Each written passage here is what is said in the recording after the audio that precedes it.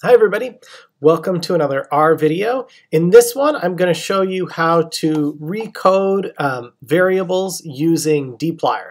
I already have a video that shows you how to do this using car, but I recently have decided it's easier and better to teach people in dplyr just because the recode command is the same in car and dplyr, but the syntax is different. And so if you have dplyr loaded, when you run a recode command using the car argument, then it'll destroy the variable. And so I've been teaching my students for a long time, well, if you're going to recode a variable, make sure you have car loaded and dplyr not loaded.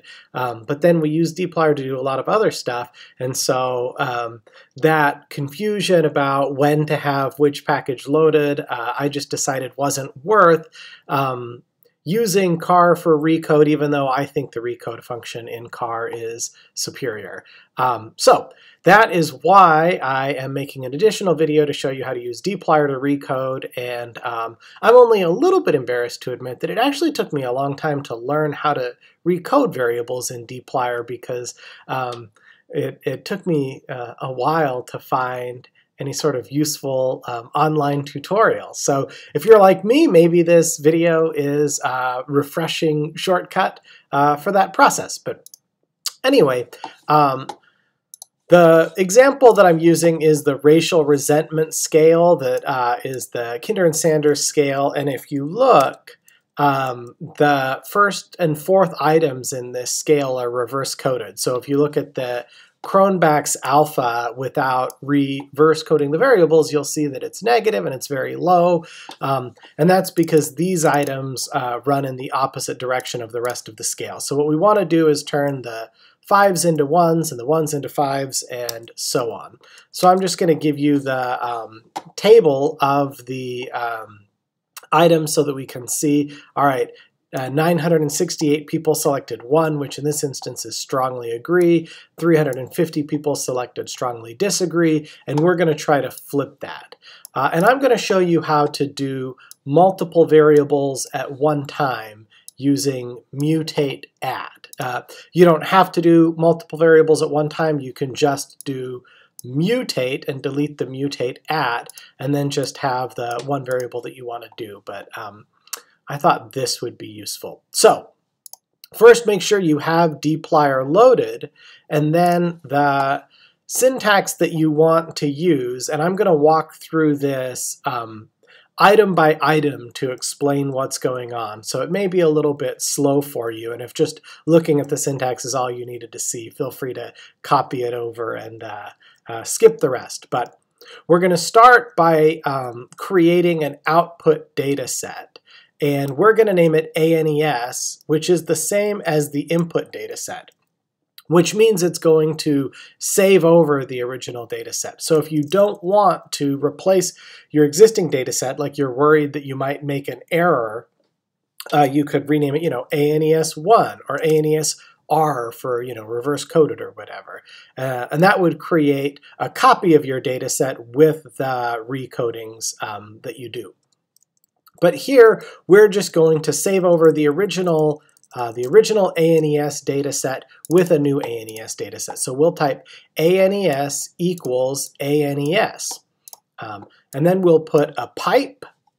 And so that's the percent sign, the greater than sign, and the percent sign.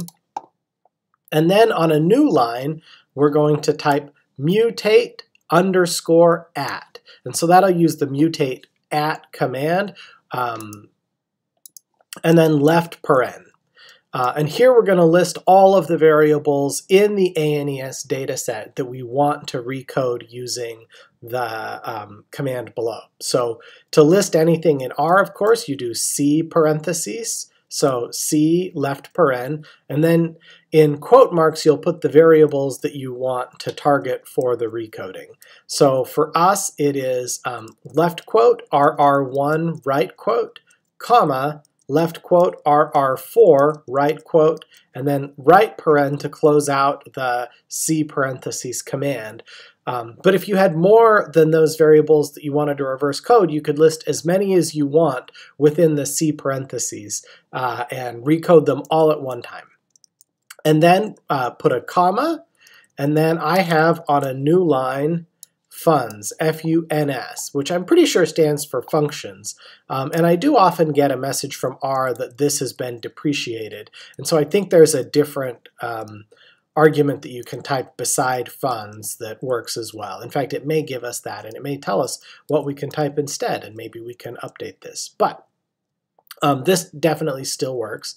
So funs, funs, left paren, recode is the name of the command in dplyr, and then left paren again, and here we put a period. So what's going on in this line? So funs is telling it, okay, I want you to use mutate at to do the following functions. And then within the parentheses, we put the function that we want it to do, which is recode. And then in parentheses, we have to put all of the old and new values that we want recoded. But the period right after that parentheses that follows recode is telling it to reference the X variables, or to reference the variables from the list above. So if you weren't using a list, you could just put, mutate at, or you could put mutate RR1 and then recode and put here RR1. But since we have a list of multiple, we'll put a period there, and that'll tell it, hey, go reference the variables in the list above.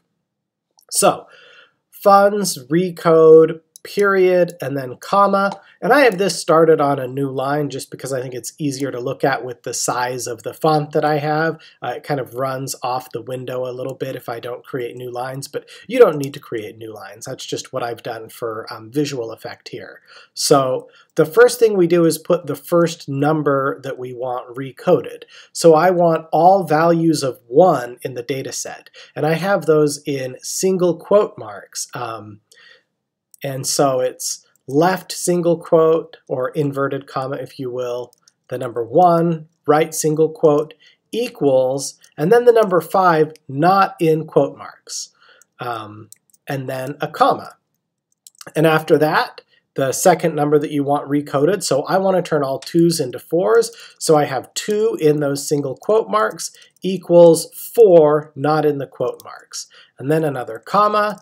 Here I have 3 equals 3, 3 in the quote marks equals 3 not in the quote marks. I don't know that that's necessary. I know that when you recode with car, you don't have to indicate if you want to keep variables the same, but it might be the case that if you don't tell dplyr what you want it to do with 3's, it might delete them. So I don't know, I always put that there because I'm a completionist, and why find out? So 3 equals 3, comma, and then 4 in the single quotes equals the number 2, comma, 5 in the single quotes equals the number 1. And then we have to close out all the parentheses. So a right parenthesis to close out the parentheses we started after the recode, and then another right parenthesis to close out the parentheses that we started after the funs command, and then a third right parenthesis to close out the parentheses we started with mutate at. And so if we run all of this, it will recode RR1 and RR4 to the values that we have specified, which just reverses them, 5's to 1's and 1's to 5's, etc. So if we run that, now we can check to see that it worked by trying to get Cronbach's alpha again. And you see now Cronbach's alpha is 0.785, whereas before we reverse coded those items it was negative 0.02. And we can also check the tables of our variables to make sure that all of the items are inverted and that everything worked according to plan. So initially on RR1 we had 968 people with a value of 1 and 350 people with a value of 5.